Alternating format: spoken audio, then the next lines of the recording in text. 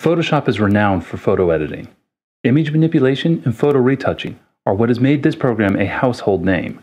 Most digital artists even use Photoshop for design and illustration. But that's not all this program has to offer. Did you know Photoshop can edit video too? Well, it can, and I'm here to show you how. I'm Kirk Nelson with Tuts Plus, and welcome to Video Editing in Photoshop.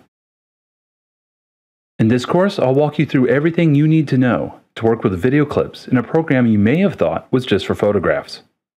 We will start with an overview of the interface used for video editing and work through a very basic video project. It includes some of the most common video editing tasks, like color correction, cuts, and transitions. The second project involves creating that perfect blend between video and a photograph, the cinematograph. We will work through the entire process, from shooting the photo and video, isolating the movement elements, and making sure the motion loops seamlessly. The final project of the course is creating a time-lapse video.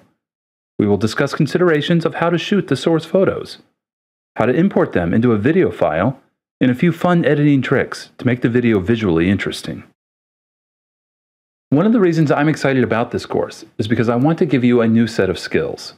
If you've ever avoided doing a video project in the past, maybe because you didn't have video editing software, or you had no idea how to approach it, or maybe you were reluctant to learn a whole new application, then this course is for you, because after this course, you will have the skills to do those projects in Photoshop.